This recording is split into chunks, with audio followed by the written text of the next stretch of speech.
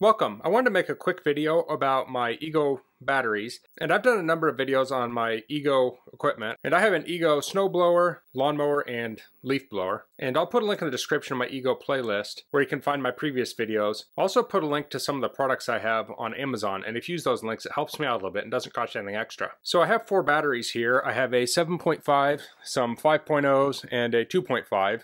This one came with my mower, the 7.5. The 5.0s came with my snowblower, and the 2.5 came with my blower. So these batteries, if you buy them on their own, they're very expensive. So if you're looking at buying an Ego tool and you can get one without a battery or with a battery, I would highly recommend getting the one with a battery. Say for some odd reason you absolutely don't need the battery, you could probably buy it with the battery and sell the battery and come out ahead. But it's much cheaper to obtain the batteries while buying a tool than it is to just buy them outright. So since these are so expensive, you want them to last a long time. So I wanted to give a couple of tips that I use to hopefully help prolong their life. First, I don't charge the batteries when they're really hot or really cold. So I like them to be room temperature. And I'm in my basement right now. We have a concrete floor and I store them down here in the basement. So after I'm done mowing on a hot day, the battery might be kind of warm. So I'll put it down here for an hour or so and let it acclimate, and then I will put it on the charger. Same thing in my snowblower. They might be hot after I've used it, or they might have cooled off if I used it and left it in the garage. So when I bring it down here, I'll let them acclimate and then I will charge them. So these batteries have circuitry in them, and after a month's time, they will self-discharge to 30% and go into kind of a storage mode. I'm guessing that's why on the back you see kind of this mesh here. I assume it has some sort of a heater in it that it can heat up to dissipate the energy in the battery.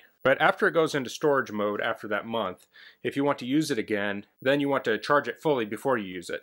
So what I like to do is I like to use these batteries year round. So in the summertime I'm using my big 7.5 to run my mower, and if I have like really wet grass, this might drain before I finish my yard. It's pretty rare, but it might happen say once a season, maybe once or twice.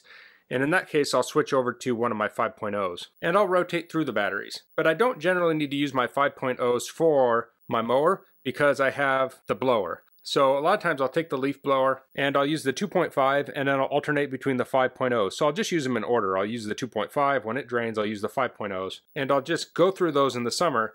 That way I don't have to actually store these batteries, I'm actually using them. So I'll use the battery till it's depleted, I'll bring it down here, I'll leave it to cool off, and I'll stick it on the charger. Because one of the things that kills batteries is if they drain too low.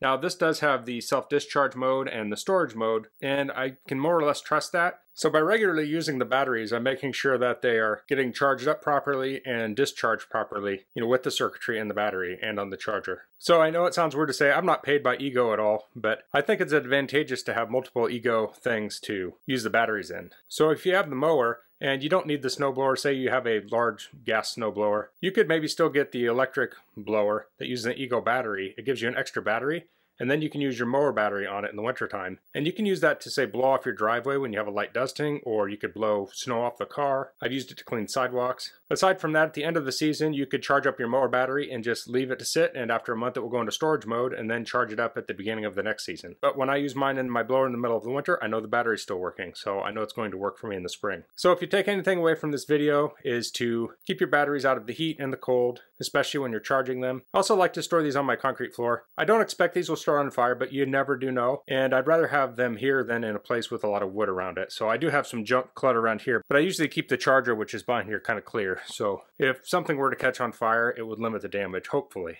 These are huge batteries, so I really don't want them to catch on fire, but you can never predict when that kind of thing would happen. And in the same regard, you want ventilation around your charger. You wouldn't want to throw this thing in a closet and throw clothes on it while it's charging. That would be very bad. I'm guessing it has thermal circuitry to turn it off, but I haven't tested that. So that's all I'm going to cover in this video. If you have any questions, please leave them in the comments. If you like this video, please click like. If you haven't subscribed to my channel, I'd appreciate if you could do that. And thanks for watching. Until next time, goodbye.